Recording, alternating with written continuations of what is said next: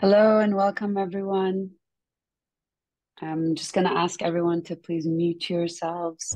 And as we wait, we'll just have a little rolling presentation that would hopefully inspire you. The presentation features women that are a must-know in our industry.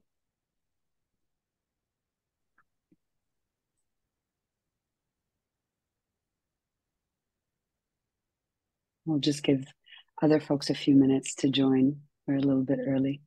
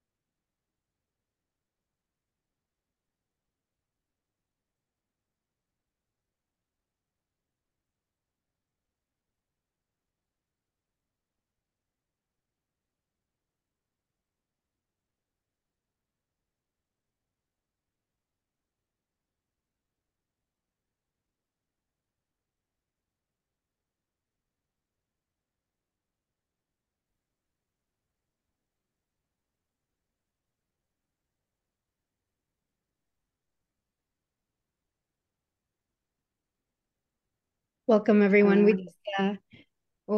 We welcome you. Thank you for joining us for our panel today. We're going to be talking with Rama and Erica on VC with a female perspective, with her perspective. We just ran a poll.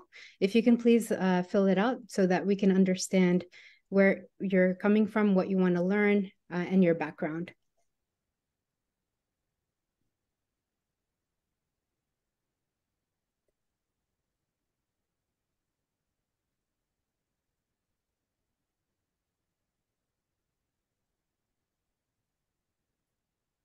And if everyone can just let us know where you're joining us from in the chat, be also nice to know.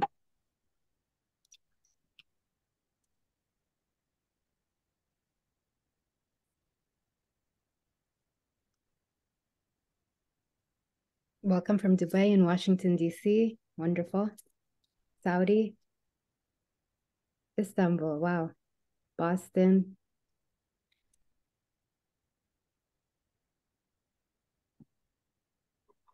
Palestine. San Francisco. Wonderful. Maine. Thank you all for joining us. And thank you for the interaction. Just the format of what we'll be speaking on. We'll be introducing both Rama and Erica to discuss their backgrounds and the VC from their perspectives. We also have a slideshow. If you can mute your sound, please. We also have slides that we'll start with just an overview of VC, and then we'll have a Q&A for the panel. And make sure you let us know your questions. So we'll take your questions towards the end and ask the panel. So I'll give it to Rama to introduce herself. Hello, everyone, and again, welcome, and thank you so much for joining us. My name is Rama Shaqaqi, and I am a co-GP with Transform VC, and very excited and looking forward to presenting to you and hearing from you. Thank you, Rama. And Erica? Good morning, everybody. I'm so excited to be here. My name is Erica Wortham. I'm the director of the Innovation Center at George Washington University in Washington, D.C. You're welcome, Erica. Welcome, Rama. We're very excited to have you both. Both very inspiring leaders. So, Rama, I'll start off with you, if you don't mind just giving us your slideshow on women in the VC tech world. Absolutely. And maybe before I start, Erica, I know that you have a special guest from your side as well. If you'd like to introduce her, that would be wonderful. Thank you so much. When I have an opportunity to make some remarks, I'll kind of give an orientation of how we're situated at GW, but I'd like to call out my colleague, Professor Megan Lefwich, who's the Director of Women in Engineering. It's a center that supports women engineers, who I believe is on the call. Yeah, Megan, if you'd like to say hi. Hey, there you are. Welcome.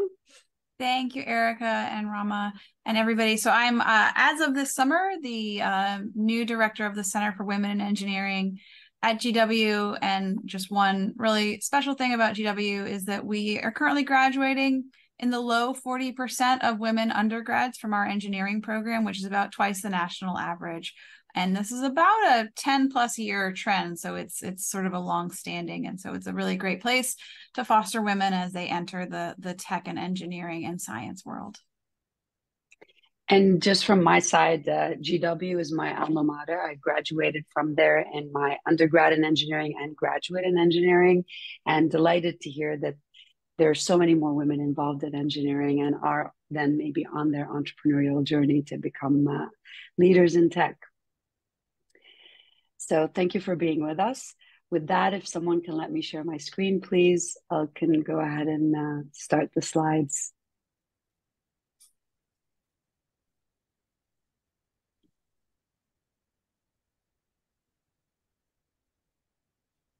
Bashar, okay, the host. Yes.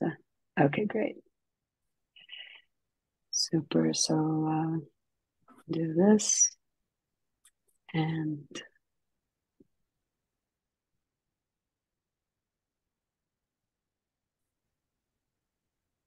all right. So thank you again for joining us. I'm going to take 10 minutes of your time to go over some VC basics, give you a little bit about the history, and then tell you about today's landscape, including some challenges and opportunities. On the right side, you'll see photos of women in VC you want to get to know. They've inspired me and could also invest in you if you're looking for funding. So let me start by saying venture capital, for those of you who are not familiar with it, is a form of private equity and a type of financing that investors provide startup companies and smaller businesses that they believe have exponential long-term potential growth. It works like kind of Robin Hood, where VCs take money from the rich and give it to the poor, and not just any poor, but those with very high potential. Who are those investors? It varies from one country to another, but it typically requires an accredited investor that has a special status under the financial regulatory laws. In the US, that is a natural person who has a net worth of at least $1 million, excluding their primary residence, or has an income of at least $200,000 per year for the last 2 years. What do they typically invest in? Well, VCs usually look at earlier stages. They follow angel investors and friends of family who are typically giving the initial support to the founders. And they usually cover early stage Series A investments, Series B, some go on to Series C and later. And so they're usually investing the first time around, and a few of them will reinvest in startups that are performing well in their portfolio. Venture capital as an asset class is a very high risk, high reward venture. And so while VCs aim to find the very best opportunities and minimize the risk, they typically will cover the risk by investing in several startups, and one of them will provide that outlier return that will make the fund succeed overall. As a global venture capital industry, the market has reached $233.9 billion in 2022 and is expected to grow to $7.708 billion, which means that there's a great potential to be involved in it as a founder or as an investor. Now, how did it all start? And this is really relevant, so let's listen in. In 1949, a number of gentlemen, four precisely, came together to set up the American Research and Development Corporation, and they broke a mold. Traditionally, in that time, if you were seeking investment, you had to go to a family, the Whitneys, the Rockefellers, the Vanderbilts. These group of men were the first to say, you know what, we're going to do things differently. We're going to raise capital from investment trusts, mutual funds, insurance companies, and universities. Fast forward to 1961, Arthur Rock moved to California and turned a $3 million investment to a $100 million return, and he invested in the likes of Apple and Intel. Like him, the Draper dynasty began with Bill Draper, who founded Draper, Gaither, and Anderson in 1958. They're believed to be one of the leading investors in Silicon Valley. And Tim Draper, who's a prolific investor, in 2009 became my second investor in a tech startup. His daughter, Jessie, is a leading investor in women, and we'll tell you a little bit more about that. Now, at the time, VCs were a cottage industry. Fast forward to today, you have VCs all around the US and globally. The US VCs account for 49% of global investment. VC funds in California, Massachusetts, and New York tend to have funds at an average size of 60 million, while others are averaging 29 million. The total assets under management of VCs reached nearly $1 trillion by the end of 2021, including 222 billion of dry powder. That means that's money, cash that's sitting and waiting to be invested. 296 VC-backed public listings generated $681 billion in exit value in 2021. Why am I telling you all these huge numbers? Wouldn't it be nice if women had a really big stake in this? Women-led startups, unfortunately, receive less than 3% of all VC investments. Studies have shown that female investors are far more likely to invest in female founders than their male counterparts. When surveyed as to why, one of the male investors said in 2015 in a Harvard Business Review interview that people like to invest in people who look like them. And so if you don't have anybody that looks like you at the table who's investing, then you're less likely to receive an investment. Now, this is the state of women 74 years after the birth of the industry. Only 15% of women are writing checks, 2.4% are founding partners in firms, and 79% are women of color. Furthermore, a recent Harvard Business Review article cited a research of 2,000 VC-backed startups. When VCs, who are predominantly male, see that a female received funding from a male investor before them, then they assume that it's because she's competent and that she has a strong startup behind her. But if the same founder had only female investors, then people are more likely to assume that her success is due to her gender rather than her competence. This is called the attribution bias. And the authors of this report argue that there is benefit in women raising capital from less risky investors, males. Now, what are we missing out with all of this unfortunate news? Well, today, venture capital's number one investment is in AI, followed second by climate. This means that women have little to no say in how AI will be shaped and how climate challenges will be solved. Men are making 97.9% of the decisions in innovation and on the climate. Let me contrast this with another sector. In 1849, Elizabeth Blackwell became the first woman to earn a medical degree in the United States. She was blocked from practicing in any hospital or clinic in New York City until she had to open up her own, and she was blocked by her male counterparts. Now, at this time, it was common belief that women's nerves were too high strung for them to receive an education, and that women's ovaries became inflamed if they read too much. Fast forward to 1959, less than 6% of doctors were female. This is a century after Elizabeth Blackwell received her medical degree. The percentage of female doctors hovered at this low rate, and it took women fighting tirelessly for decades to reach equity in a field that benefits female patients. Fast forward to 2023, 175 years later, none of us can imagine a healthcare system without female physicians. As a matter of fact, 44% of 18 to 24-year-old men and women feel more comfortable with female physicians. So what do we want to see in the venture capital world? Well, it's been 77 years since the VC sector started. Who wants to wait another 100 years for women to generate as much wealth as men? The VC industry is prime for change, and it needs women to do it.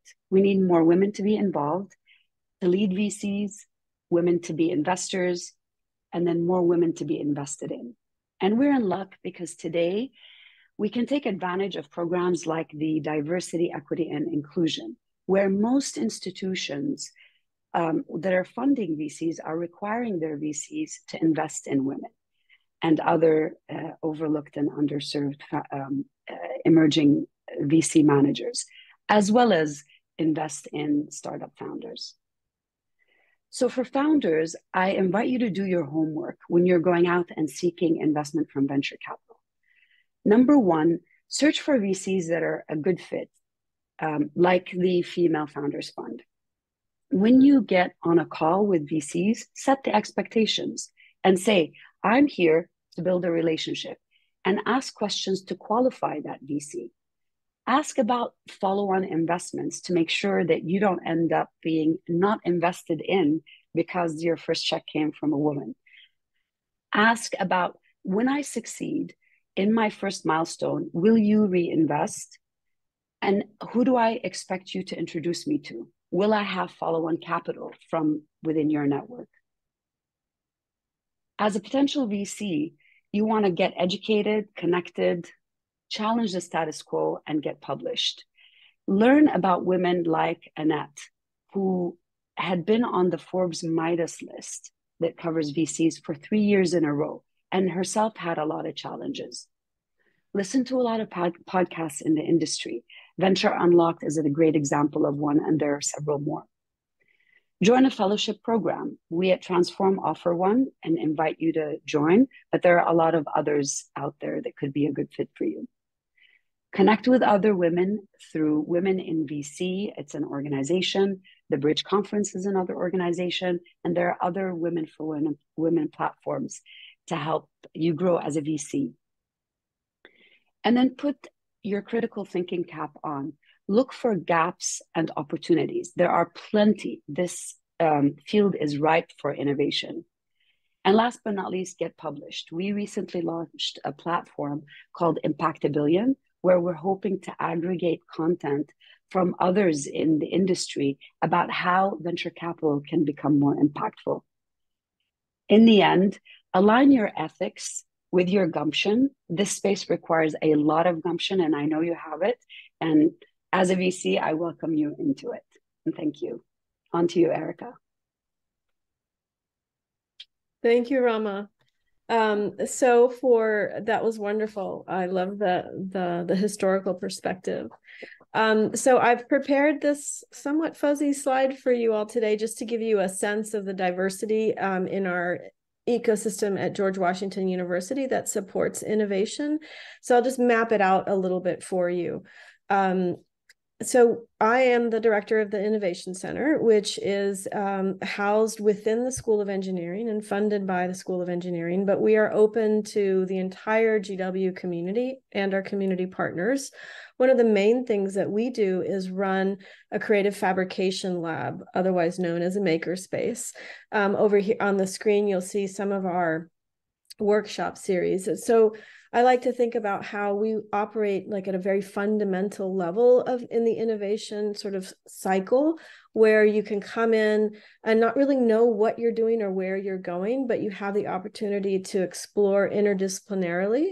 So again, we bring in folks from all over the university to be in the same space and work together, and also be in touch with materiality, so prototyping with materials, learning how to use tools and technology, and kind of really support that sort of emergent way that we develop ideas.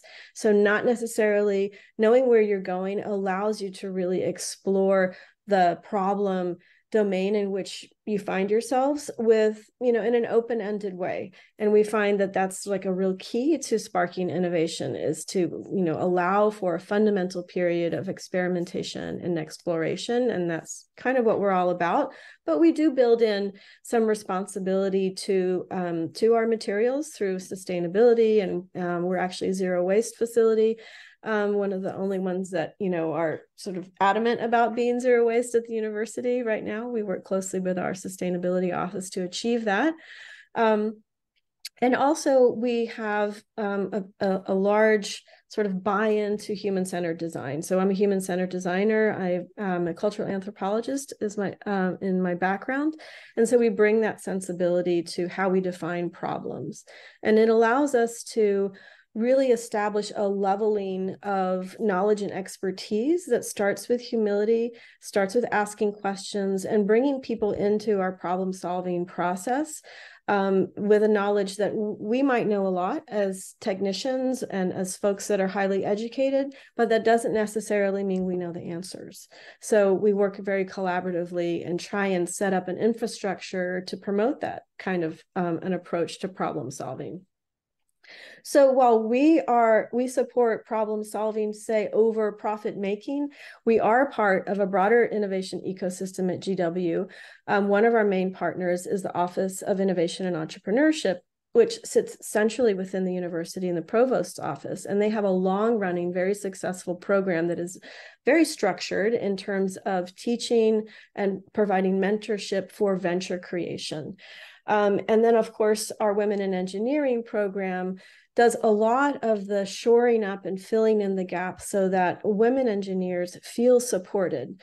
The director, Dr. Megan Lefwich, was able to share with us some very impressive numbers that GW has managed to build up and maintain over the last 10 years, which is a close to 50% graduation rate for women at the school. It's also represented in our faculty, not quite at those numbers, but close to.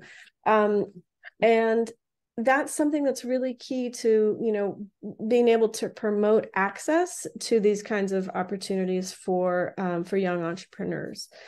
And I just want to circle around to some of the topics that Rama you were bringing into the conversation. Of course, you're a C's grad, a multiple C's alumna, but we find, and one of the ways that we connected is that universities are a really wonderful place to begin seeding this needed approach to understanding venture capital, but also to practicing it and leveraging it. So if, I enter this space with a little bit of skepticism, but at the same time acknowledging that venture capital is a not so soft form of power.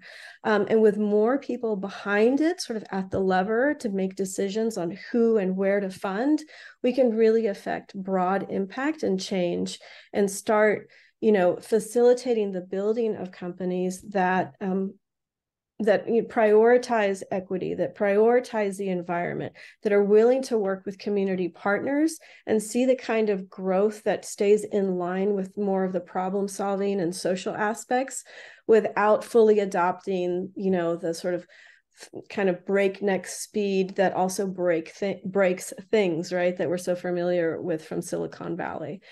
So I'll leave you with those comments. I'm happy to answer any questions about these intersections and why bringing these folks together for this conversation is important. And I'll return the mic to Rama and or our audience. Thank you. Thank you, Rama and Erica. Rama, that was an inspiring slideshow and presentation, and the audience truly enjoyed it. And thank you, Erica, for letting us know about GW's innovation and entrepreneurship program. One of my questions is, females are hugely underrepresented in the VC space, but as well in the founder space. What advice would you guys give to female entrepreneurs who are starting out and wanting to build a startup and know that they have to face the VCs to invest in them? Any recommendation, advice, pitching, also advice on that? I'll hand it off to Erica first and then Rama. Sure, thank you. So the first bit of advice I would have is don't go it alone, right? Is build up a group, build up a consortium, a collective approach, shore up your flanks, so to speak, because we're not alone, right? But sometimes we need to ask for partnership and find programs in which you're supported in that way. Mentoring, getting a mentor that, is open to supporting you is also super important. That's something that we offer in a very, very different ways at the university. And I think that is really one of the really important steps to showing up and being able to knock on the door, to feel that you're bolstered by folks that will support you. Yeah, thank you, Erica. And I would add to that, in addition to the mentoring, the incubation and acceleration programs are great. And then doing your research about the right VCs. So as I showed in the scrolling presentation at the beginning, there are many women who are leading venture capital firms, and they have specific investments in different sectors. And so having a conversation with the right VCs, and on top of that, having a conversation with VCs that you select prior to going to them with, I want money. It's all about relationship building. You want to be selective about who's giving you money, because that's a long-term relationship that you've established with them. And you want to know that your values align, your interests align, and that they're going to be there for you for the long run. So research. Second to research and getting a mentor is really have your mental and emotional state intact. It is a rough industry. They have high expectations. And unfortunately, they frown upon, until now, people who are humble or show fragility during a pitch session. And women tend to be more humble, no matter how much they outperform men in their skills and ability to put together a team and all of that. So, Raed, my co-GP, often likes to tell the story of how when he first met me as a potential executive of one of the portfolio companies, he immediately said no, because I was too timid and soft-spoken, and that happens to be my style of management. So really come to the table with the understanding that the people on the other line are looking for a different set of skills, even if it's just to cross that barrier at the beginning. Thank you, Rama. And I will open this up to your questions, the audience questions, but just to follow up for both of you, how would someone who is timid build up to be able to present in a way that they can convince, or with conviction to VCs or to other co-founders. What recommendations do you have for that? Erica, would you like to go first? Sure. Yes, I'll venture an answer. So it's tricky, because I think you need to maintain, a deep connection with your authentic self, if we can use that phrase, because many times, the venture itself can, arise out of a very personal passion, right? And so you need to maintain that connection while at the same time keeping sort of the bold flow of communication going. So, I mean, my first response to your question is practice, practice, practice. And a lot of incubator programs now have put a lot of emphasis on presentation style. I personally think sometimes it comes across as very canned and very TED Talky. So I think that I'm hoping that, there'll be a little more room for different styles of presentation. I feel like we can push back a little bit on that. But as you were saying, Rama, to get in the door, you need to be strong, bold, and, and have a very clear message. So practice, practice, practice. If you're on a team, maybe you're not the person that needs to go up front. Maybe you select someone on your team who has more of that presentation style, and I would think that's okay. I'll pass it on. Thank you. So one of the slides I showed had an image of a woman, and it said, "Women want more." This is a great book by the Boston Consulting Group. And one of the lines I learned from the book says that many industries view women as men in skirts. The VC sector is no different. Even if you come in with long hair and a little bit of makeup, they still evaluate you and expecting the same tone, the same aggressive presentation and presence as a very excited, ready to rah-rah male. We've had a lot of internal discussions about that. And then in the industry, there's also this chatter about it. Some VCs are calling to ditch the pitch, where you don't get to see the founders, but rather just evaluate them based on what's written about them. But my approach is, know your audience. Before you go and present to anybody, you have a right to ask who's going to be in the room. Once you know who's going to be in the room, then research them online. Learn about them and their likes and dislikes and some of what is being said about them online. A lot of this information is available. And come prepared to speak to that target audience without losing your authentic self, but also with reminding yourself, when I walk into a room with children, I speak with a different tone than men, than maybe women. There is a bias in the way that we grew up and learned how to interact with each other, or a necessity for that matter. The last thing I would say is, in addition to practicing, look at some of the pitches that have made it big. Go back and watch the first pitch for Uber or Airbnb, or the DCBC kind of graduating class, or the other one that I'm faltering on the name now, but very big in Silicon Valley, and Ed always likes to quote it. They always have their presentations on YouTube, and it's a great example to learn from them. And I don't know if Raed is with us. He can maybe put the name of the institution that I'm failing to remember. YC Combinator. There you go.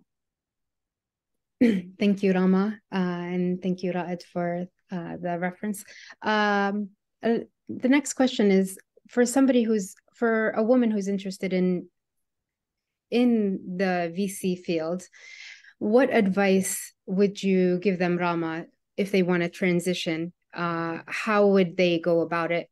You mentioned the resources of listening to VC podcasts and reading material, but what other and joining programs, fellowship programs, but any other advice? I think learning by doing is the best way, at least for me. It has been the best way of getting involved, and fellowships give you an insider insight on what's happening. in the VC world. So I highly recommend fellowships. I highly recommend the networking events where you go and meet women and ask them about how they feel about the space they're in. So the Bridge Conference is a great example of that. And I think also asking yourself about what your goals in life are and whether this financial equity for yourself or for the future generations of women is a priority to you. Because like all other industries, the VC industry comes with its challenges and opportunities. And on a day-to-day basis, you have to wake up at 4 a.m. feeling like, I'm so excited to be doing the work that I'm doing. And if that's not the case, then you won't enjoy being in the sector. Thank you. And this is a question. I have a question for both Erica and Rama.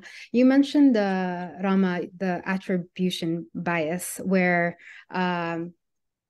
usually female founders who receive money from other female investors, there's a bias towards them in the second round of investing. What recommendations, or how do you think we would be able to solve for that? I'll just open with, I think biases are everywhere. They're persistent, and they come in many different shapes, sizes, and colors. What we try and do, especially in the human-centered design approach to things, is to get to know them. Don't pretend they don't exist and that we can erase them or work around them, but just put them out there. And that's not to say that in a professional environment you can open up with acknowledging biases, but sort of like doing your research, you can also include that and sort of think about what biases are going to be in the room, which ones are going to be most active, because we deal with people, but we also deal with the broader context in which, that's active when we have interactions. And that's where a lot of the biases live. So if you go in knowing that they'll be there, doing your homework to think about which ones are they and how will I, want to respond or react, I think you'll be better prepared. Thank you, Erica. Yeah, that makes a lot of sense. I mean, I remember as when I was raising funds for startups, at times I was heartbroken that people weren't investing in me. And I think part of the realization years later is, am I connecting with them at the right level? Am I speaking the same language? And today as a VC, and again, lucky to have a co-GP who gives me the space to work with the team on addressing these biases and articulating them and challenging them and allowing our male counterparts to reflect on them, as well as the female colleagues. They're so ingrained and untouched. And it's like I brought the example of the medical field because look at how ridiculous some of the statements were back then. That women's ovaries would react to overreading. We have some of those same biases today, but it's so hard to see them because they are in our acceptable nomenclature today. And really, what I would invite women to do first and foremost is when something doesn't resonate, stop, acknowledge it, like Erica said, and live with it and see why. Don't get offended, don't get defensive, but really internalize it and say, what can I do about it to change it? Having conversations about it, writing about it. I was surprised that the author of this Harvard Business Review article was a woman, and I intend to reach out to her because her recommendation of, well, go to men VCs is not the only option. The option is to bring this issue to bear and tackle it, one, by holding your VCs accountable and saying, if you're investing in me, Erica, or anyone else, are you going to bring me the follow-on investment? Are you going to help me bring the follow-on investment? So that would be my recommendation. Publish it, talk about it, and get involved in it because the stakes are too high. Us being excluded out of decision-making in AI and climate is huge. We cannot afford that. Wonderful. Thank you. Thank you. Your question, I think, in the chat. Yeah. So Nadia And I asked, raised a lot of money. And if you want to ask the question in person, Nadia, please, we'd love to hear from you. and if anyone else has any questions for the panel, please. Hi, Rama and everybody. Amazing session. Thank you so much for all your time. I was just asking a little bit, I mean, it's specific and general at the same time. So I'm a repeat entrepreneur, and I was raising money because it was a semiconductor company, a lot of money back like 10 years ago. All the communication and interactions and relationships, as you mentioned, were with partners. Many meetings, and then they kind of decide on the level of the fund whether they want to make that investment and continue it. Nowadays, it's a completely different world, and all the medium to large funds have an army of these analysts that go scour the web and find potential leads. And basically, their job is to check boxes, which I found kind of completely impenetrable. I mean, they're the ones that reach out to us, but it's like my experience has been that this is really unproductive to be talking to them, because they can't connect to the company, the innovation, and it's all about checking boxes. So I just wanted to, it's very different when you have a conversation with a partner. So I just wanted to get your perspective on that, and anybody else that has had that experience or can give advice. Thank you. I appreciate you making that comment. And I think that is very true of this industry as well as others that are developed. And I feel it's when we started working together, Raed and I, the first conversations we had and the most difficult ones were about culture. What culture do we want to have? And his insistence on curiosity and my insistence on ground up, everybody gets involved in deal analysis and communication was key. Our second pillar was we are here to serve founders. We cannot bounce them around. We cannot, drag on the conversations with them. And we owe it to them to give meaningful feedback. Part of what one has to do now as the industry is growing is to look for VCs that are a good fit in that respect. When someone is going to hand you over immediately, or from the beginning, you're not with the right people at the right level for as an experienced entrepreneur, then I would say either looking for smaller firms or looking for different firms that offer that hands-on, or asking the analysts to make the introduction to the partner. And we've had some of our portfolio companies do that. I'd like to speak to your partner. I'm an experienced founder. This isn't my first rodeo, and I would really like to make sure that I'm speaking with the decision makers in this space. I know that it's a challenge going to smaller VCs that are no brand name yet, but there is a risk and reward. They're also going to bend over backwards to make sure that you're satisfied and make sure that they ride the journey with you and do the right thing for you. So the positive side is you have a choice, many choices, and you're in a seat of power because you have the experience. I hope that helps. Thank you. Any other questions or comments?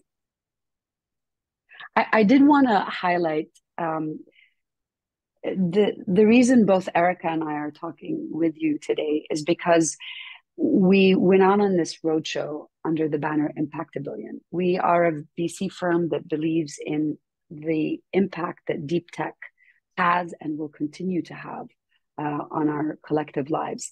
And we felt like we needed to partner with research institutions, with nonprofits all around the United States. We invest in the US and have a look at this space from multiple perspectives. To be able to nurture the right founders, to nurture the right community, we had to have partners in the research space, partners who thought differently. And we had to look at the entire journey of both founders and VCs. And this particular webinar is hopefully the beginning of a lot more conversations and education segments to support women in venture capital from a founder and a VC perspective. So I just wanted to shed some light on that. Look for more collaborations with GW on this, and look for more education as well for those of you who are interested in a more structured approach to learning. Thank you, Rama. We are going to post a form if you're interested in just following us and following our events. And we have one question from Sophia. Sophia, if you don't mind. How are you doing? Sure. Hi, everyone. I'm Sophia. I am currently an Included VC Fellow, and I am also the founder of a nonprofit for Muslim women called Muslim Women Professionals. Most recently, I worked on the platform side of VC, but now I'm interested in switching to the investor side. And I'd love to know a little bit more about, especially from you, Rama, like, especially as a GP, like what are some of the qualities that you really look for in someone who is trying to make that shift into an investor role? And what do you think makes someone successful long-term? The investor side is all about relationship building, all about emotional intelligence, reading people, understanding what their preferences are, and looking for matches of that preference with your values as a firm and as a general partner who is seeking the funding. Resilience is something we look for because it's a really long haul approach. These decisions, if someone's giving you anywhere between $1 million to 10 million, they're not going to make a decision overnight. They want you to build a relationship with them. Knowing how to nurture that relationship and grow it, it's not complicated, but it requires thoughtfulness. And then research. At the end of the day, we're human beings interacting with human beings. The more you know about the person in front of you, the more equipped you are. I don't want to undermine the financial insights and analysis and understanding side. That's a given. You have to know how VCs operate and build that war chest of knowledge. And that's where the podcasts are very helpful, and books like How to Invest or The Power Law or other books out there in the industry. But I think the ground yourself in, this is a relationship building long-term exercise. I have to be in it to win it and in it for the long term. Thank you. You're welcome. Thank you. Anyone else have any other further questions? I'm hoping that this was useful for everyone. Sorry. I can ask a question if no one else Please. does. So Rama, how long have you been as a partner at Transform VC? So I started out as an advisor, then became an investor, then became a general partner. Last year was my first year as a general partner at Transform. This is the second VC that I work with. The first VC, I was more of a limited partner on the deal side, and now it's a general partner role. And in terms of this is somewhat of a loaded question, personal satisfaction coming from a founder or an operator side where you're building and doing things and you see the result, and then going to the venture side where most of your job is to say no matter how constructively, how do you feel in terms of your, your day-to-day and just overall? I hope it's okay to ask this question in a safe absolutely. I mean, so we are an emerging manager, Transform VC. So we're still young and very much like a startup, but we have to do it that much faster, and we have to fly the plane as we're building it, because we have money that we're deploying, and we have existing investors that we are nurturing relationships with, as well as startups. So the excitement of building is there. And it's equally gratifying to the excitement of building a startup, because there are lights at the end of the tunnel, whether it's seeing your portfolio grow or seeing those relationships with LPs grow. From a timing perspective, it was challenging because today there are some bumps on the road because of the global financial news. And so a lot of limited partners who typically give us money are being more thoughtful and extending their cycles. And so there's a lot more back and forth. Differentiation, given that there are a lot of venture capital emerging managers, is more difficult. For me, it's exciting because it's allowing me the space to think deeper about how we're different, why we exist, and how we can make a difference in both the lives of our immediate community, VCs, and I mean, limited partners and founders, but the larger community that we want to impact. I always tell that I spent 30 years doing things different, not to end up in a typical VC. We're building a unique VC. We care deeply about impact. We're coupling that with deep tech, and we're one of very few doing it.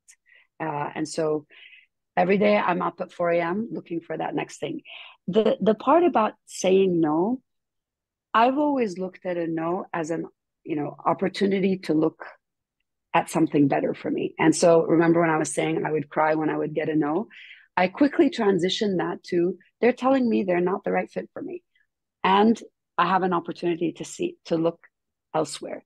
So we always give founders advice on we're not good for you, but here's advice on who you can go to or what you can do better. And rejection is redirection. I appreciate that, Sophia. Yeah, I love it. And I want you to actually join me on this side.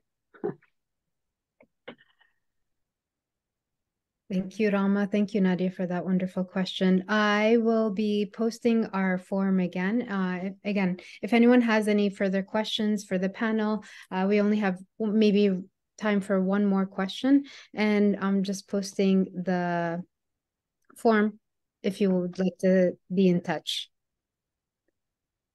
I wanted to mention in the previous slide, I put a quote by Isaac Newton.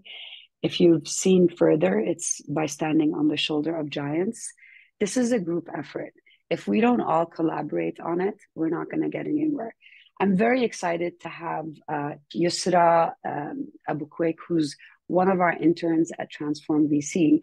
I think she's the first young lady who's learning about VC from Gaza. She's in Gaza. She's, hopefully going to define what venture capital looks like in Gaza and how it grows. And this is an invitation to all of us to collaborate because, as you could have seen from the presentation, there aren't enough voices and the stakes are high and AI is moving so fast. And if we're not involved in it from the ground up, we're going to miss out on an opportunity that is going to be as changing, if not more, as the internet was for the next generation. So please think about that and think about how you could take part in this industry. And if nothing, be a mouthpiece for the industry and go out and advocate for it. Thank you, Rama. And I think it's especially important for webinars like this, for support our communities, to just encourage each other. I'm sure a lot of individuals, women in the talk today webinar had some insights and learned from your perspective being in the VC. And I encourage you to continue to stay connected to Rama and Erica. And if you have any further questions in the future, please let us know. I just dropped the form again if you'd like to be involved in more of these webinars and events. And thank you. Yeah, thank you all for joining. Thank you all. It was wonderful to be part of this conversation. Wonderful. Thank you. Bye, everyone. Bye. Thank Bye. you.